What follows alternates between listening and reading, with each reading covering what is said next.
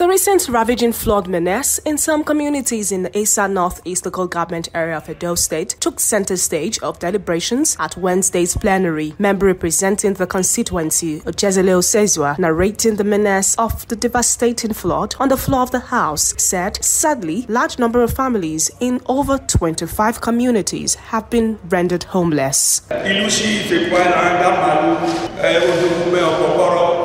They are very many. Those communities have been taken away by flood. The Edo State House of Assembly consequently adopted a 5-point resolution as amended, asking the federal and state government to urgently dredge rivers and create retention points, amongst other measures, to curb flooding in the said communities. We need the support of the government. Create another community where there will be no water. Use of the river 20-30 years ago has shrunk. It is as a result of lack of dredging. To help this incessant flooding, should always dredge the river Niger to avoid its overflow. A bill for a law to establish and regulate the Edo State Correctional Service to ensure public safety, scaled second reading. Govts are now licensed to operate correctional centers. It will lead to promotion of vision, rehabilitation, and integration of offenders.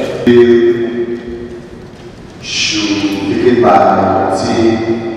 judiciary for Matthew. Please be much better to 1 week. In furtherance of the consideration of the report of the Committee on Agriculture, a bill to amend the Edo State College of Agriculture and Natural Resources Law 2019 to expand the governance structure of the college and to allow for wider participation in reforms, scaled third reading. Favour Osaro, ITV News.